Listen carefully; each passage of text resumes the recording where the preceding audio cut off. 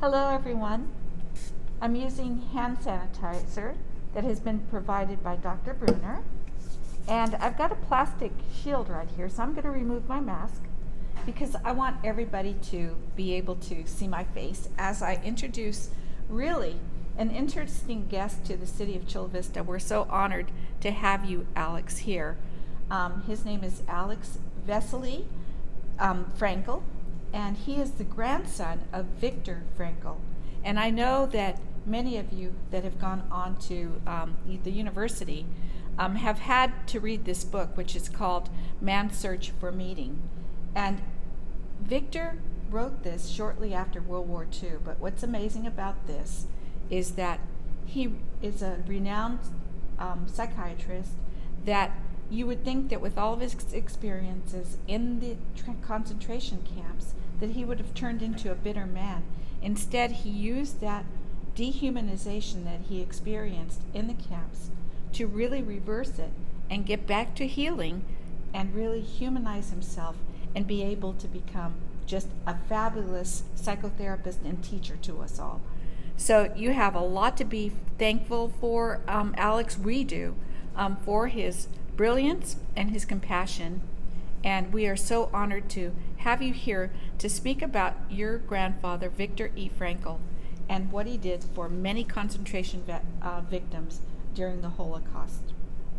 And here to conduct the interview is a very dear friend of mine that I've met during her creation of this exhibit, Remember Us the Holocaust. It's my dear friend, Sandy Scheller, and she's going to talk about, and Alex is going to talk about, the very close connection that her mother had with your grandfather, and it's going to be an amazing story. Yes. Yeah, I'm going to sit here and see that. Alex, Great. how Hi. are you? I'm good. Just amazing. This is my first time that I've met you, but of course, thank you, Facebook and Instant Messenger, that we can communicate.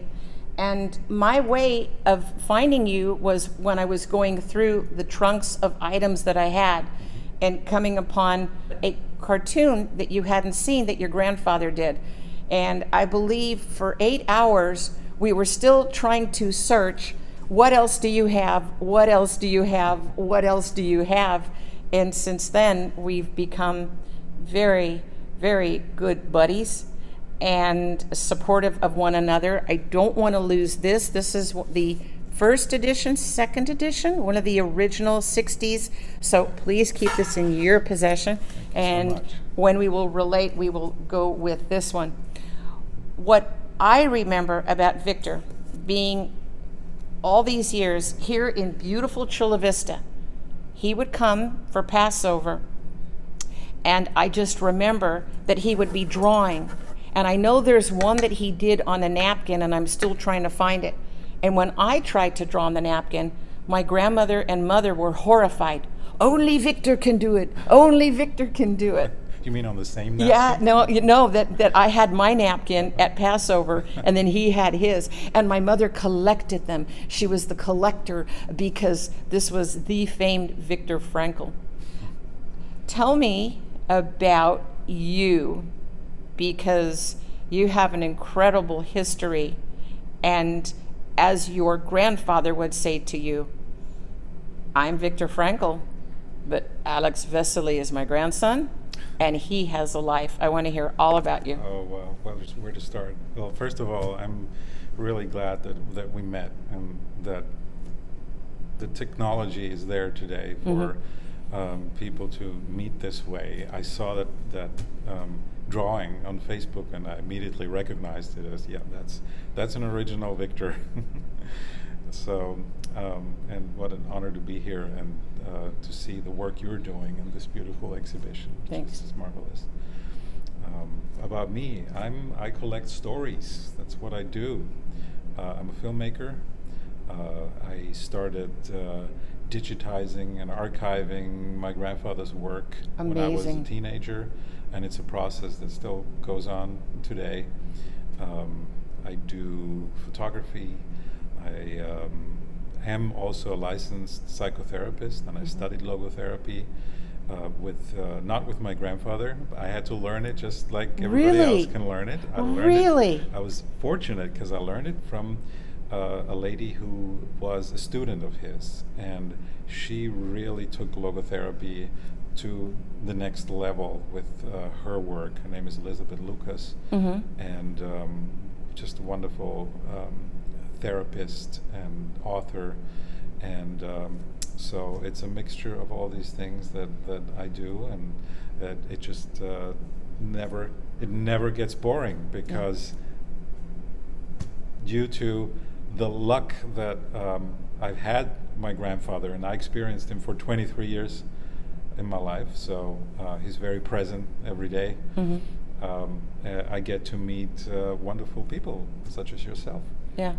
We talked earlier about something, and for me, this is the first time you've heard where your grandfather was still, he was in Theresian after Auschwitz, my mother being in Uteron with my grandmother.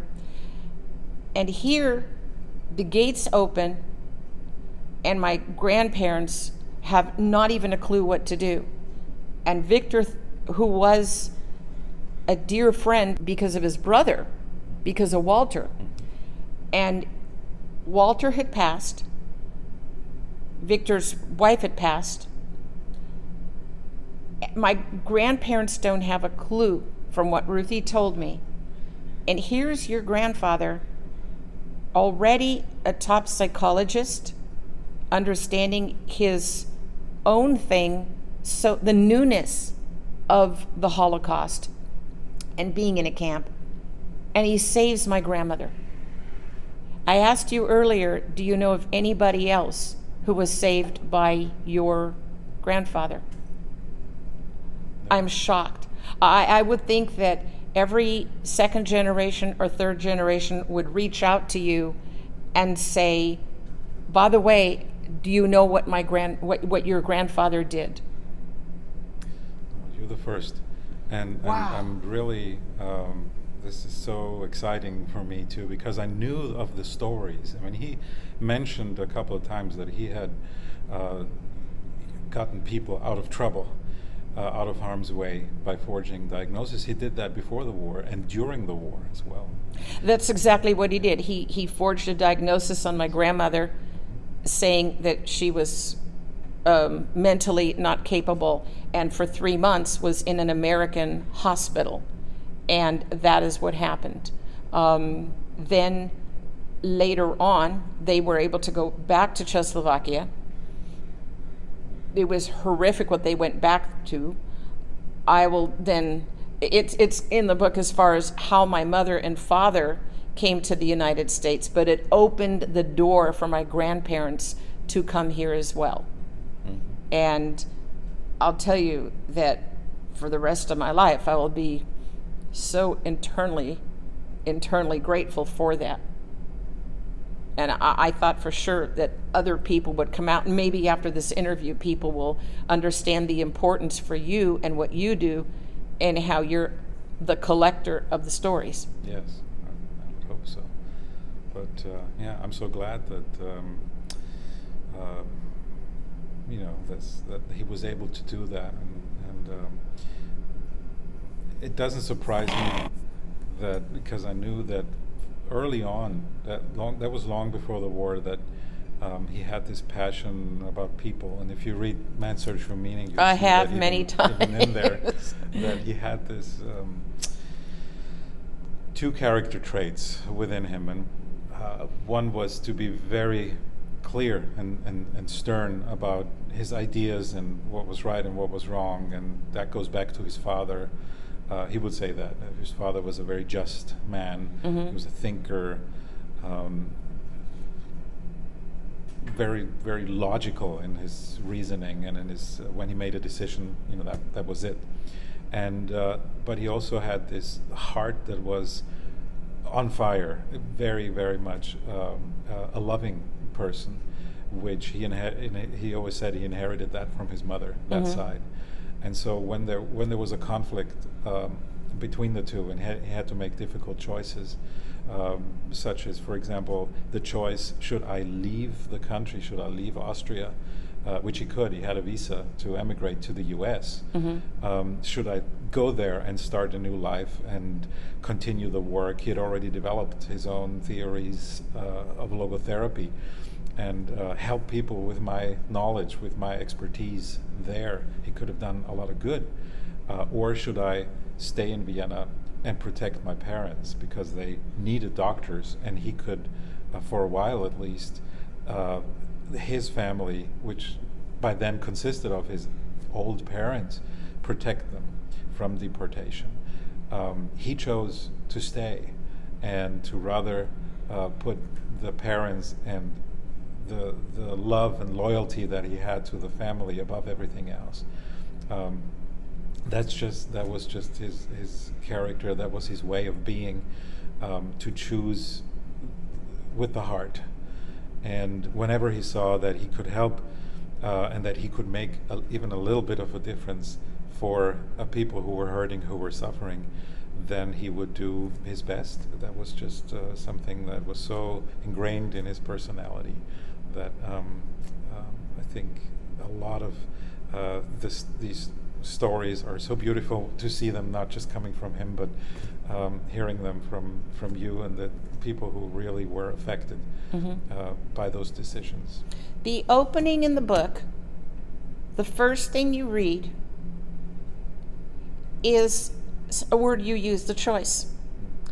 And in that part where I'm trying to remember how he did it, that he could have continued being miserable because of what he went through in the Holocaust, but he had the choice to realize that there were things about the Holocaust. He's the only person I know to have ever done this. So if I misquote, you'll put me on the right track. There are some people that by going in the Holocaust, they didn't have to worry about where they were going to sleep, not how they were going to sleep, but where they were going to sleep, what they were going to eat, because it was all done for them. And by having all those freedoms taken away, I believe Victor said there was a sense of freedom there, not the one that they wanted, but there was that sense. And I remember reading this over and over and over and over and over again, and even to this day, looking at new ways of analyzing things. What I loved about Viktor Frankl then and what I love about Viktor Frankl now is it's very easy for somebody to become a parrot or to be able to come up with an idea and take it out into this intellectual way of communicating. Victor made this book for somebody even in junior high to read and to understand, because the first thing you need to do is to know what the Holocaust was, and then you can apply how you have something so horrible and bring it to life and bring it so that you can live a life and make the decisions. Yeah, he definitely, what you say about the sense of freedom, he said, even if everything is taken away from you, the one thing that we can always retain as human beings is the freedom to choose how we're going to deal with this situation. What attitude do we adopt in this situation? And this is the freedom, kind of the last freedom, which cannot be taken away from us. And these things that sound so deeply philosophical and almost abstract, they became very much real and central to life in such a situation as in Auschwitz. He was writing, and that might be the reason why so many people still pick up this book today. He was writing about suffering.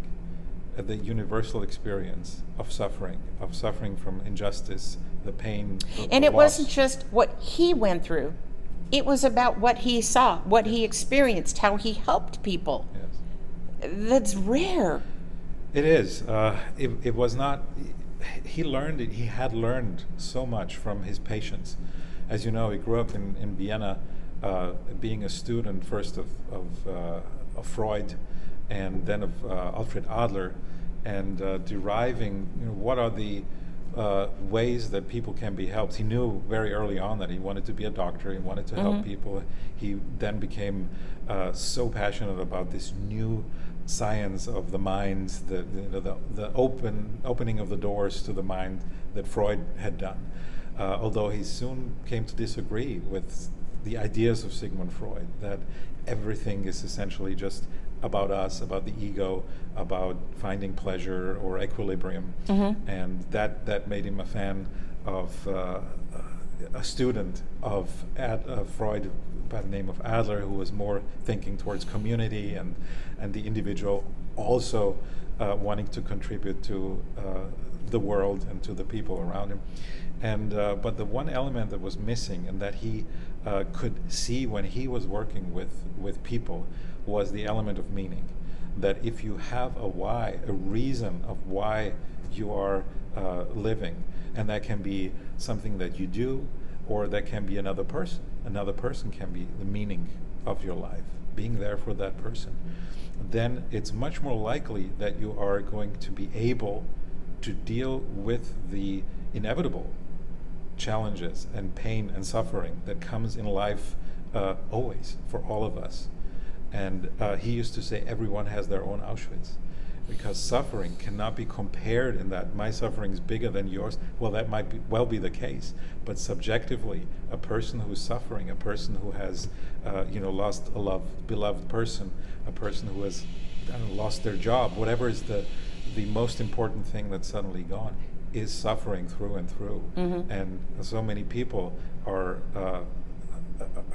suicidal, are depressed, are not happy with their lives, are willing to endanger their own lives because they don't see a task, a meaningful way to live their lives. And this was really the message that just got confirmed, really, through his experience in the concentration camps. In this day and age, I have two questions. So, in this day and age, I look at the COVID period we're in. Honestly, I've loved it because I was able to go through things and clean things and contribute to my community. You've been able to find people, document, take more time listening to them. Some people had a very difficult time with this being isolated and getting to know maybe your worst enemy, which was yourself. Yeah, good point. Yeah. The other thing is, do you remember hearing the name Albert Einstein in your family? Well, he would mention him sometimes. Did he ever meet him? No. No. Unfortunately not. No. But, yeah, he was another great one. yeah. Alex, what are you doing now? What's going on in your world? I'm enjoying this moment. What's going on in this world of yours? Oh, there's Let's some talk about projects. documenting. Can we talk about it? Sure. Okay. Yes. Documenting, you mean the work that I do for Your film. the film? The film. I made a film on my grandfather. This is a project that I started over 10 years ago. And it really started quite, almost like a coincidence. I was being invited to speak on occasion instead of my grandfather. Even when he was still alive and he was getting up there in his years, he would send my sister, he would send me to read a letter, and then people would come up to me. Actually, I was 19 when I first read Man's Oh, Search for you're Meaning. kidding. I was Oh my old. gosh. I had no interest. No. I loved my grandfather, but I was not very much interested in his ideas. But it was so impressive to me. People coming up to me and say, I'm alive because of your grandfather. Yeah. And I said, what did he say to you? He was like, no, I never met him. I just read his work, and that helped me turn my life around. And I thought, wow, okay, that maybe it's time to pick up, do a little more reading on what he actually did. And so I became interested in that.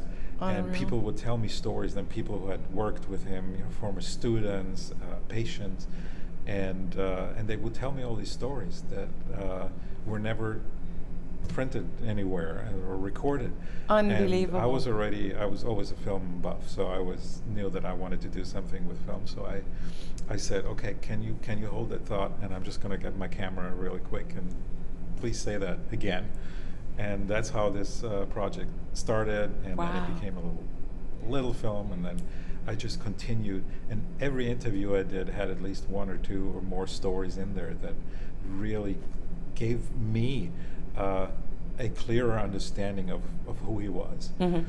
He was a complicated. He was a brilliant mind. I think that it's fair to say that. So that's a complicated, multifaceted personality. He wanted to be simple. He enjoyed the simple things in life, the simple pleasures. He was a mountain climber. He loved to be up there in the mountains. That's right. With mountain guides, and just be climbing, be playing guitar in a hut. Those were the best moments, and I think that might be something that you find as a character trait in some of the people that are not just smart but also wise. That those are the things. What are the things that really count in life?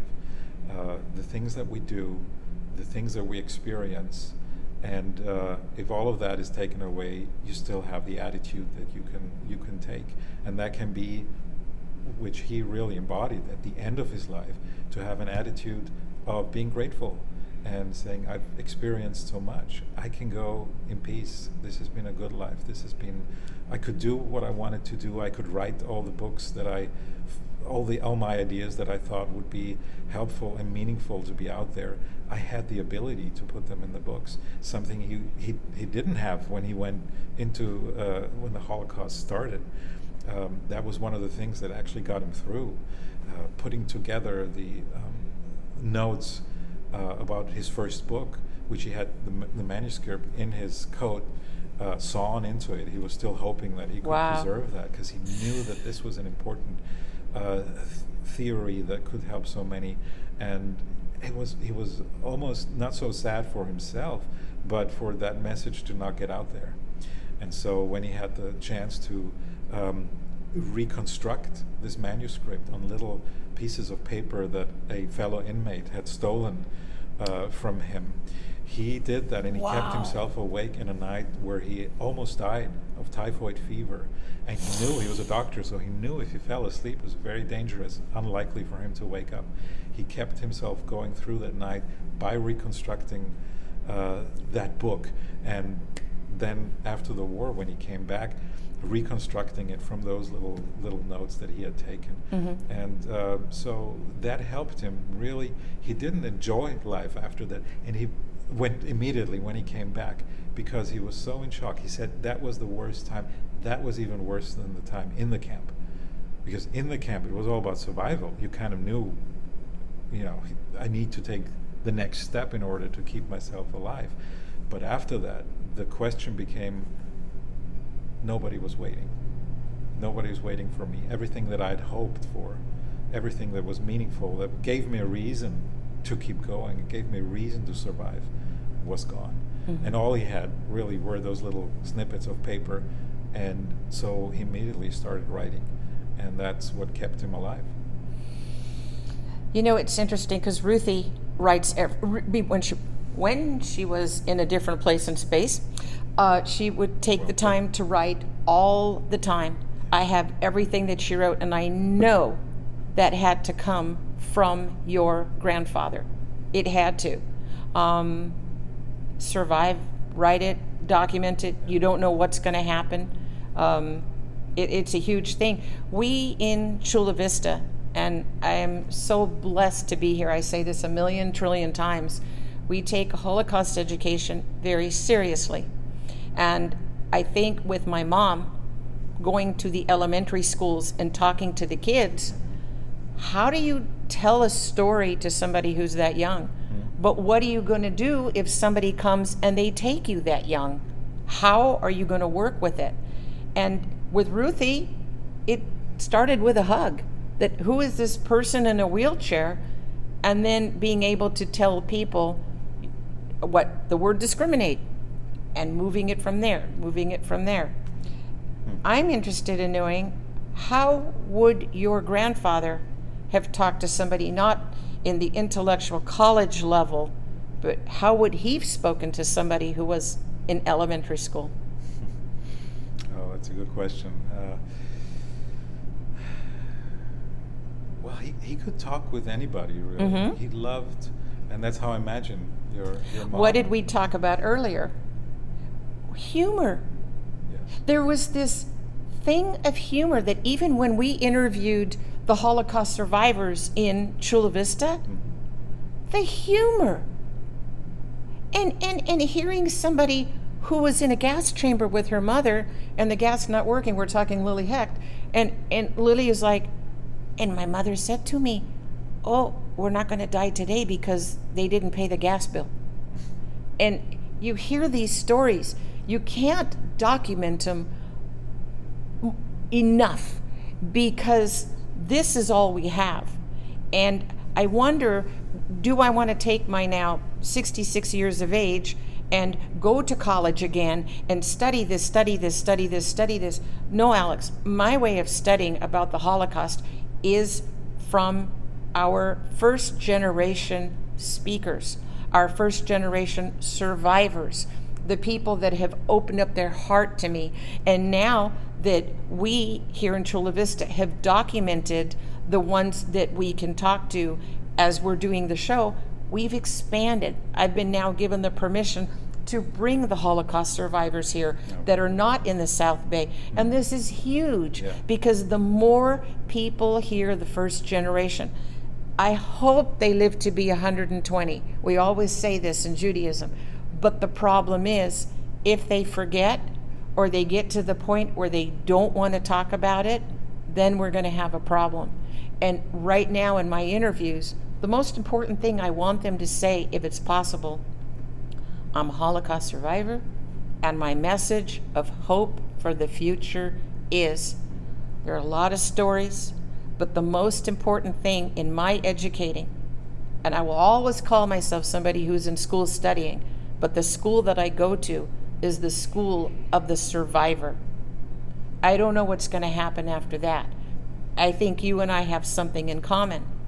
We collect. That's why we do this. That's why we do what we do. Yeah, just amazing. Tell me the funniest story or the thing you can remember the most about Grandpa. Oh, well, so many. I mean, he was, when you get to be 92 years old, you know, he had seen and heard so much, and he collected jokes like other people collect stamps or... I think that's why he liked my father so much.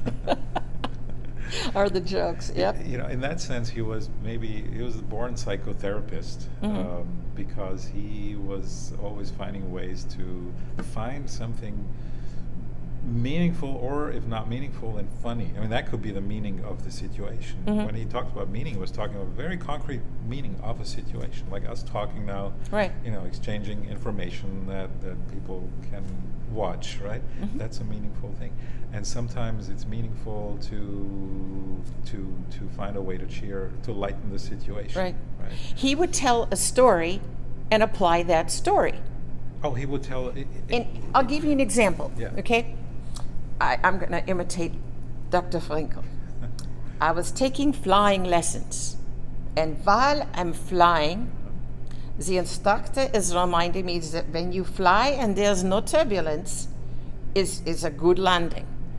But when there's wind, you have the crabbing. The crabbing. The crabbing.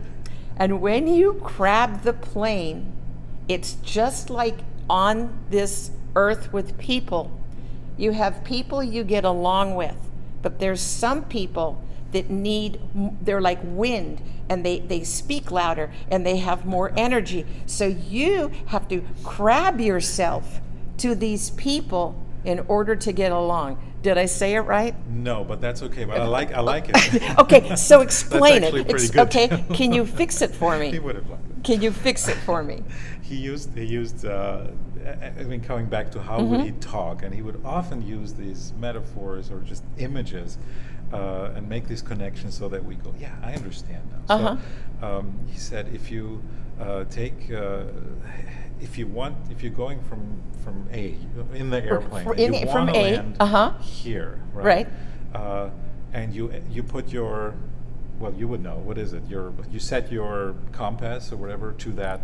Oh, right. When you're putting your compass, and when you're lining yourself up, and you have to go say east, right? And then so you fly. That's east, your compass. And then you land, and then you're there. Usually that's how you do it. But if you have a crosswind coming from when you have a crosswind, north, you have to go even more and north. If you set the compass to east, which he said, you will end up southeast. You will not end up where you were aiming at. You will be blown down. So what you need to do is you need to set your compass a little bit north of that actual target. So you have to kind of set it wrong, right, to compensate for that crosswind, and you will end up where you want to be. So you have to aim higher to then land where you really want to go. Correct. I'm glad you say correct, so that because you would know. Because when it comes to people, my understanding, now isn't this crazy? My understanding when I was reading this is when you compensate yourself and you become extra nice, even though it's not what you want, because you're looking at the target, you're thinking of the target, you're going to crab yourself with kindness, you're going to crab yourself with understanding the other person. As you come in, you have a smoother landing. He would say that, I mean, you're right, but it also transcends your own self. So why are you doing this? He said, if you take a human being, if you take that other person as they are, then you actually make them a little worse, because there's a crosswind. Correct. But if you take somebody as they can be, then you help them become who they can be at their best. Right. Then you end up. Then you make right. What he said is you make them better. You start the journey with that person where you put them on a pedestal before you just think they're normal. You assume the best. The best. And then you end up. Then you are actually a real realist, because that's who they can be. And that's how they really are. But you have to kind of overestimate them a little bit. Right. And he would always say, if you take humans as they are, you make them worse. If you take them as they can be, you help them become who they really are. Right. That, he would say, that not my flight instructor taught me that, and I didn't say that, but it was Johann Goethe, the he did poet, mention that. who actually said that. So how important is that as a motto, as a attitude to have in your personal life? With, I don't know, when you're raising children, right? We know now it's proven. If you tell Jimmy, "Don't be a brat," you are such a brat, you turn him into a brat. Sure. Right? What a good way to deal with patients, with clients. Yeah. To say, and to assume that they can do better than they're doing in this moment, and to know that, and how reassuring. And he had that ability to lift people up by trusting them. I know you can do this. I know you can do better than you're doing right now. Right. I have no doubt. And by that, he helped them, be a little better. Alex, will you come back? Absolutely. Will you come back to our beautiful Chula Vista? Yes. We're known for the best restaurants here. The walks the here. Schnitzel. What was it? We'll make you a schnitzel. Okay, just so you know, in Judaism, when you have a Bible, after you finish reading it, what do? You kiss it. And I got to tell you, this has been a Bible to me. So, right, Ruthie? Thank you so much for being a part of our lives, our future, which is part of our South Bay Historical Society and the Chula Vista Heritage Museum. I want to thank again Mary Salas and Joy Watley that they gave us this wonderful, how do you say, Shabbat Saturday, that here we are talking. And Alex Vesely, You're incredible. Look who's talking. All right. Thanks Thank for you so much. watching. Cut.